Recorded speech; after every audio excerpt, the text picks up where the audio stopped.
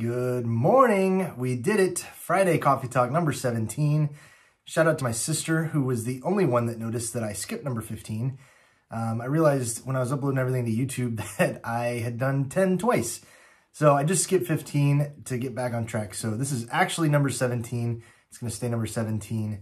I'm going to apologize in advance. You're seeing more of my floor and my cabinets than typical.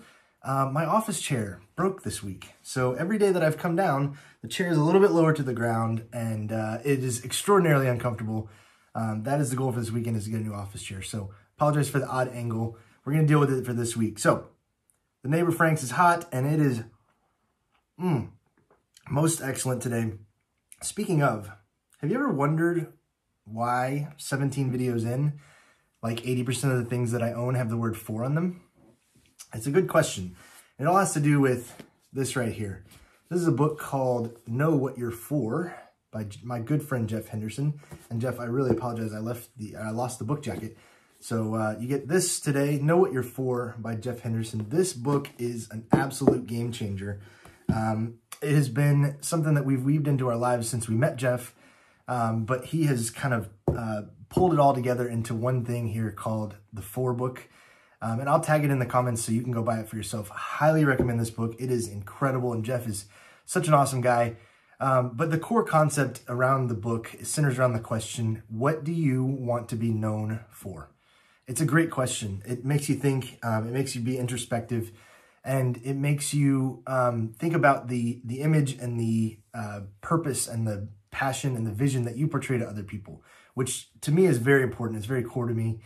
What do you want to be known for in business, in your personal life, in your family, in any situation? What do you want to be known for? What are the values that you exude? What are the things that you do differently than anybody else that makes you uniquely you? It's an incredible question. And I think even further, Jeff takes it in the book to be about business, and in sales in particular. His quote is, "It's no longer good enough to be the best company in the world. We're looking for the best company for the world." If you think about the biggest brands today and the most influential businesses, they're not the ones with the biggest sales numbers, the ones that you talk about with your friends, the ones that you post about online. They're not the ones that are the Goliaths that have the biggest revenues. They're the ones that impact you as a person the best. They're the ones that can interact with their customers and get that word of mouth advertising.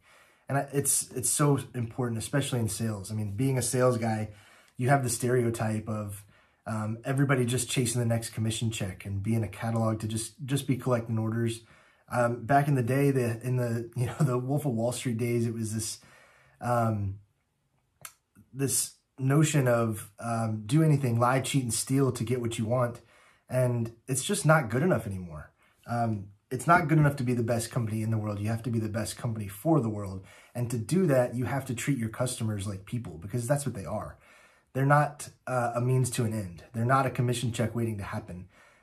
In sales, and especially in IT, I feel like you have to be more personal. You have to engage with people and help them, because at the end of the day, they're people that are coming to work to earn a paycheck just like you. And they have real problems and issues that they're looking to solve. And at Store Magic, we believe that our solution can be something to help them and be an advocate for them. It can be an advantageous technology that they can buy that will help their organization, not just add to our revenue numbers or make our sales stats any better. So yeah, that's just kind of what I talk about. Know what you're for. Go get this book, read it. It's not that thick. It's a pretty short read. Jeff is an incredible storyteller. He actually used to work at Chick-fil-A. He's a marketer. And yeah, just some great stories in here. So go check this out. Know What You're For by Henderson, and start thinking about it for yourself. What do you want to be known for?